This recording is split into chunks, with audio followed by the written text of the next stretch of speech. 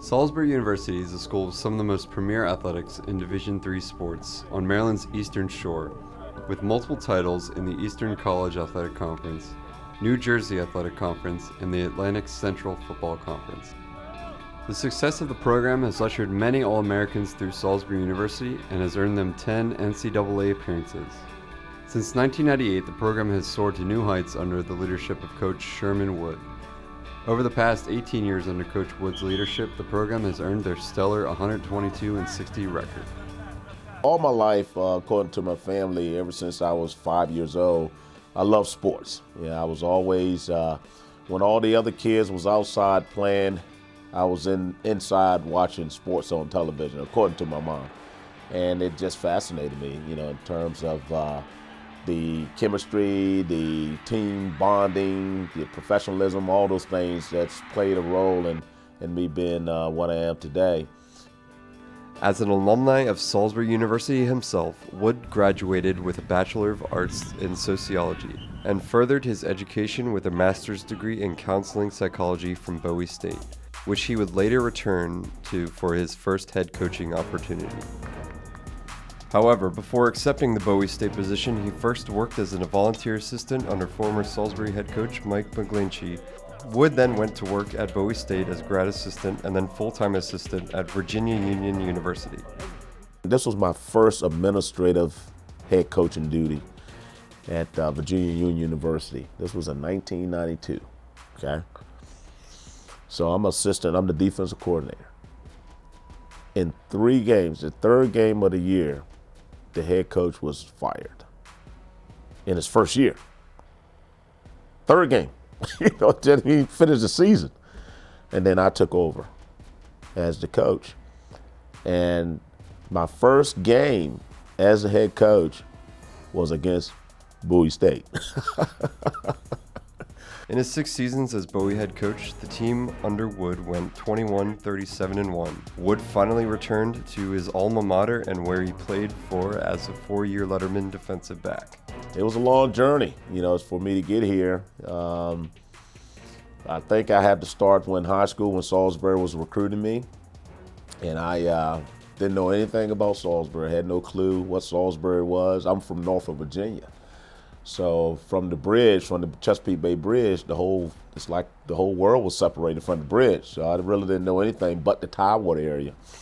So anyway, Salisbury kept calling. I paid a visit, and actually my mother encouraged me to visit.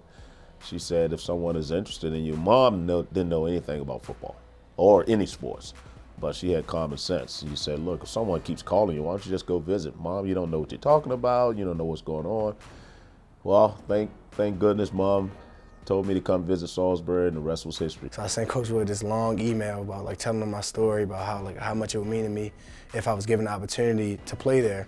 And he called me back literally the same day, I think, or the next morning, left me a voicemail. It was like, I already talked to the people in the missions, they got you in, I just need you to do this, I need you to do that. And I was like, wow, this guy is about it. From a young age, Coach Wood was always put in positions for leadership, his family and teachers playing a key part in his development as a young man. The person he credits the most is his mother. Mom was his number one. She was tough. She was tough on me. I was the oldest of 5. I'm oldest of 5.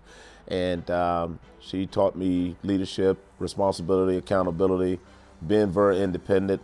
Basically, I was independent since I was 16 years old.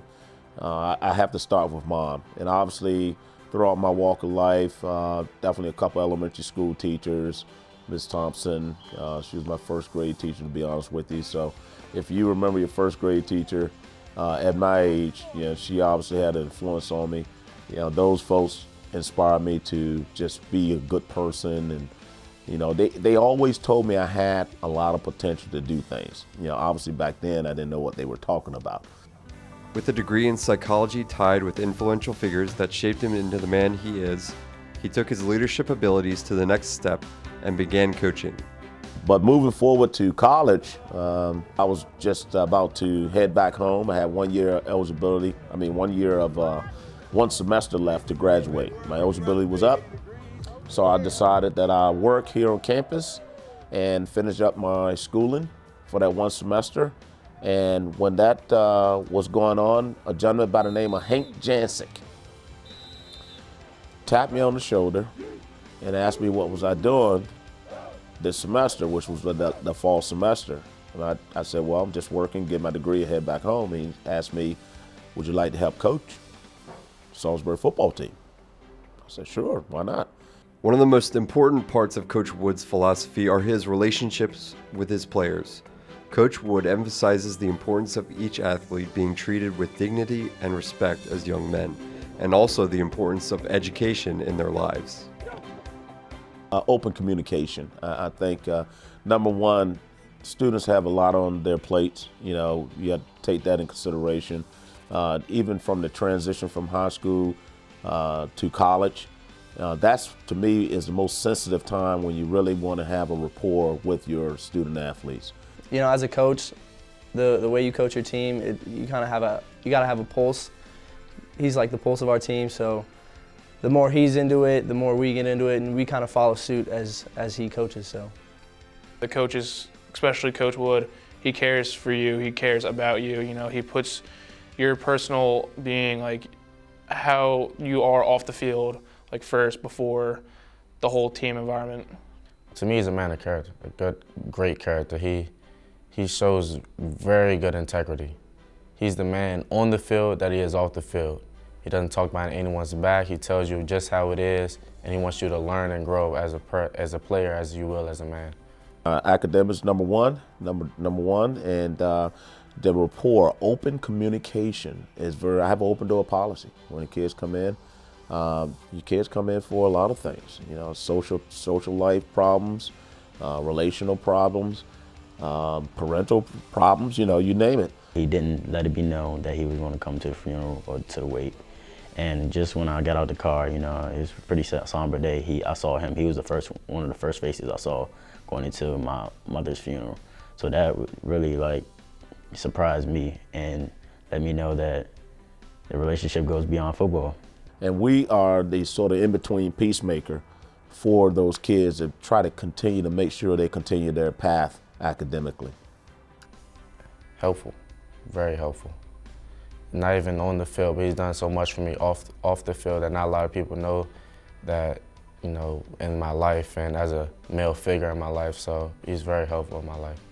The man who hired Coach Wood, former athletic director Dr. Michael Vienna, praised Wood on his ability to connect with students. Quote, starting with the interview process, his interaction with the players, I could tell he was a motivator, disciplinary, and held them to a standard. Dr. Vienna is now the athletic director at Amir University in Atlanta, Georgia, but still roots for the Seagulls and wishes Coach Wood more success in the future.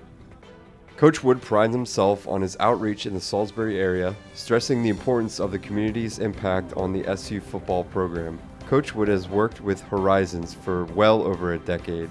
Horizons is a program that gets the football players involved in bettering the lives of young students.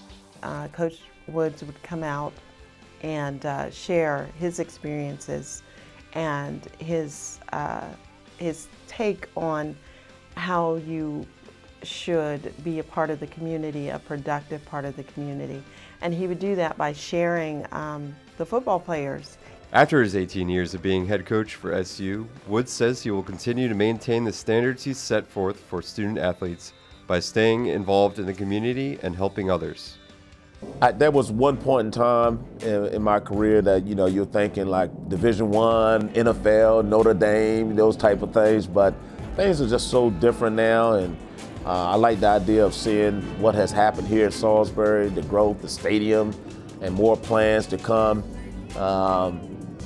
And the older I've gotten, it's just, you know, those things really doesn't matter as much to me than making sure my family grows and you know, whatever comes, if it seems good, if it's, you know, provides a positive living, and if it's going to make a difference in lives, then I'll have my eyes and ears open. But at this point in time, I love what I'm doing.